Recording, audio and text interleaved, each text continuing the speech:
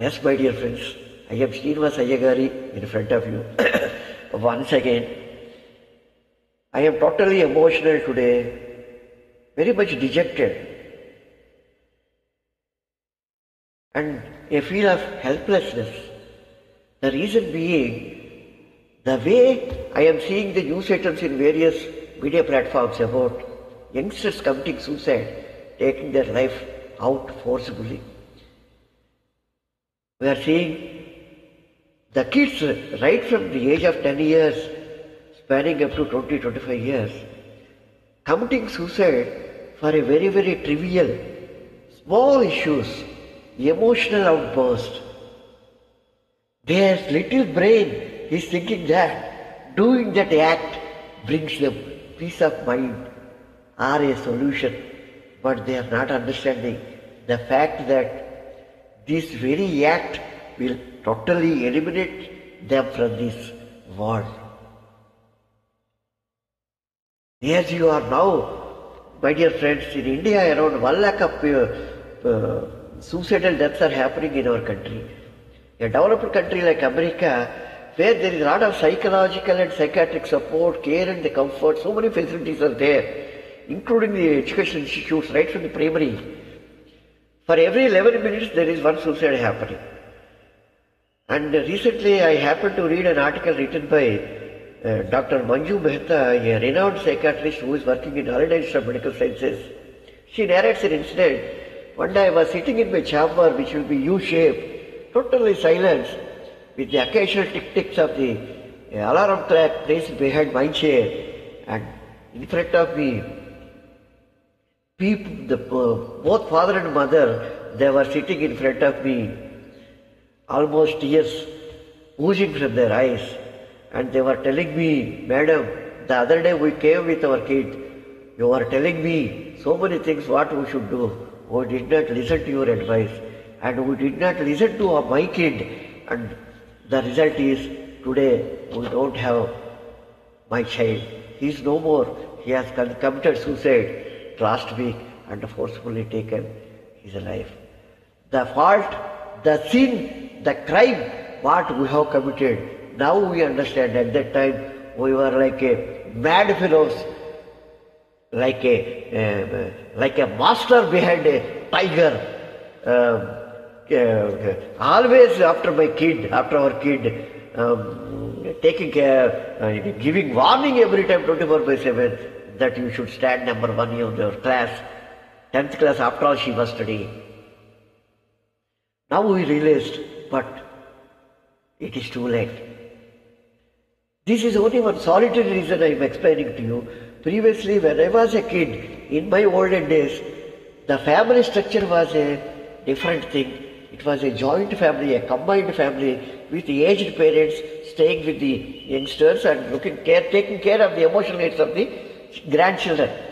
So there was an emotional bondage, so that these kids were always having the chance to go and sit on the laps of the grandfather and grandmother and discuss their own personal problems and their things, their fears and phobias, and these elders, they used to counsel and cajole and comfort them. But now it is totally a nuclear family, where because of the globalization, both parents are employed and they are busy right from the morning till the dusk to dawn, 7 days a week and 24/7, and 365 days they are totally occupied, leaving the kids. There is a lot of gap emotionally, physically.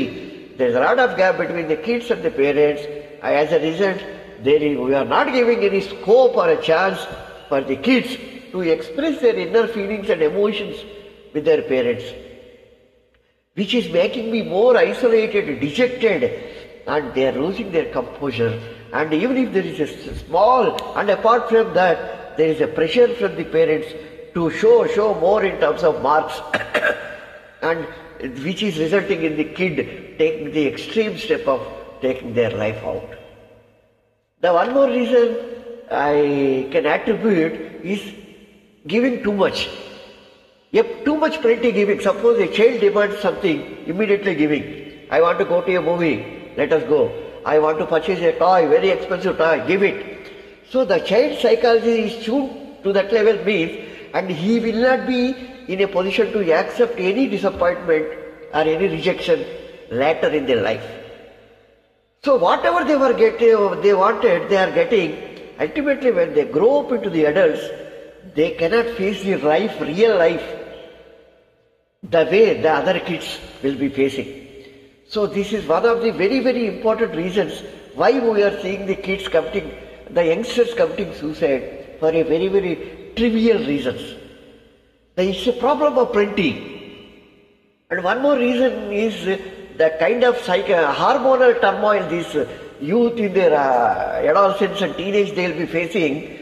This hormonal turmoil won't allow you to take a correct decision. See, there will be in a rage always, there are a lot of high level of emotion, and this lot of level of emotions is certainly a factor for what we are seeing in the form of these youngsters taking their life out.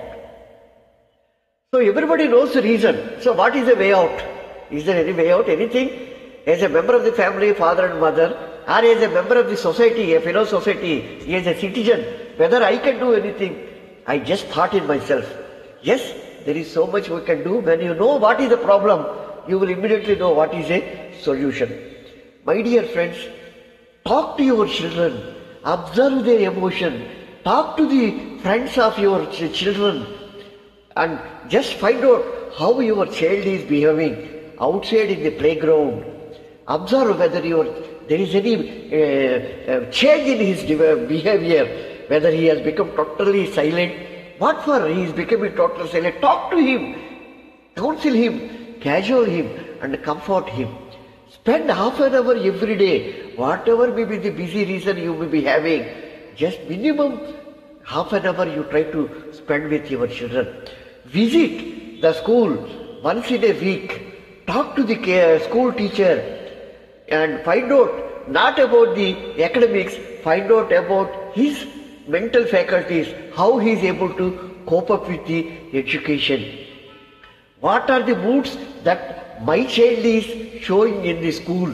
Any type of rejection, any type of dejection, or any type of any mental imbalance. So you too should find out that aspect. Never find out, okay, you can say how my child is faring, but that should not be a primary factor. The primary factor should be about his mental faculty. And the best way, as an elder of the society, having seen the life of 6 decades, and remembering my own experiences when I was a child, I request all the parents, the current day parents, kindly imbibe the qualities of a spirituality, some sort of yoga, some sort of aerobic exercises, some sort of moral classes that I always tell all my friends in a community where we are sitting here. We are making our child to learn guitar, play piano, do dancing and all, but the important aspect, that is brain, how it is to be controlled, cooled, cajoled and comforted. Nobody is bothering that. Let us help in establishing some clubs like mind spas where all the kids will be assembled. One senior or somebody, or a child psychiatrist or a developmental psychiatrist will call them and make them to give some lecture, talk to them something regarding our spirituality, and make their brain think with logic and reasoning. Let them also enjoy their own life. Always the studies. You see, we are seeing the society where, do you think that only IITs are flourishing now? There are so many people who are from these prestigious universities failing miserably in their life later and committing suicides. We are witnessing so many such situations because they are unable to accept the rejection or a failure in the society. So let us make our children to cope up with the factor called dejection or a disappointment. Make them to inculcate the habit of boldness to see the reversals in life. So this is some of the things. The matter is quite unending. Anybody wants any sort of any counseling psychologically on this aspect, they can talk to me. I am always available at any point of time. Please talk, resolve. Thank you. God bless you. Srinivas.